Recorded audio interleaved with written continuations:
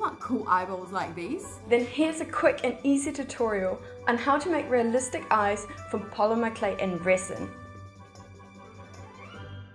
Step 1. To get a matching pair and consistent results, I'm going to be using a mold. I bought this silicone chocolate mold in the supermarket, but it's a little bit thin, so I'm going to back it up with plaster to strengthen it, which is called a mother mold. After it has dried, I powder the silicone with a bit of cornstarch, and then the mold is ready to use. Step 2. It's time to cast the eyes in polymer clay, and for this I'm using Sculpting Original, which is conveniently white for the white of the eyes. After kneading it for a minute, I simply press it into my house fair molds and then flatten the top with a spatula. Then I insert a little screw into the back, which will act as a convenient little handle. Next, the whole mold goes into the oven. Both the silicone and the plaster are fine to be baked, just don't heat it up or cool it down too quickly, as otherwise you risk the plaster cracking. Step 3. After baking, it's time to sand down the tip of our eyes to make room for the iris. I start with a rough sandpaper to make some quick progress and check as I go to make sure I get the diameter that I want. Then I move on to a finer sandpaper to smooth out the surface, and before you know it, we're already on to step 4. For this step, I've actually prepared a little iris printout for you. It has both creature and human eyes and in 6 different sizes.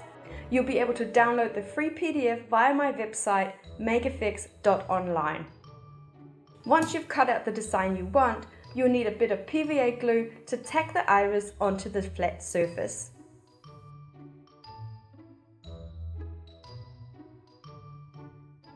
Step 5. For the last step, we're going to encapsulate the eyes in resin, which will make them look super shiny and realistic.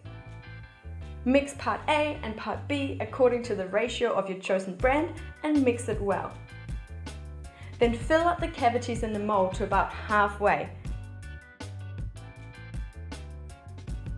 And remember to protect the surface underneath, as this might spill over.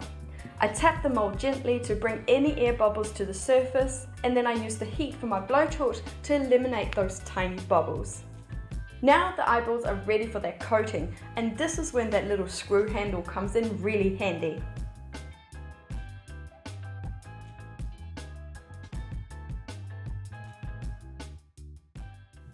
Once the resin is cured, the eyes can be demolded, and if you do this while the resin is still just a little bit soft, it's super easy to cut the excess off just with normal scissors. If you no longer want the handle, you can simply unscrew it at this stage to get a flat back. You might also want to sand the edges a smidge just to get rid of any sharp points. This is what the final eyeballs will look like, and you can use them for doll making, insert them into your sculptures, or just use them to freak out your friends. But wait, there's more! If you want red eyes, here's 2 easy ways to achieve that added effect. Use red flocking or cut out some fun fur into small pieces. Mix it into your raw polymer clay and knead it together until it looks even. Then continue as normal from step 3 onwards, and this is what your final eyes will look like. Or make a normal eyeball from step 1 to 4 and then paint the red on with a watered down acrylic paint before completing step 5.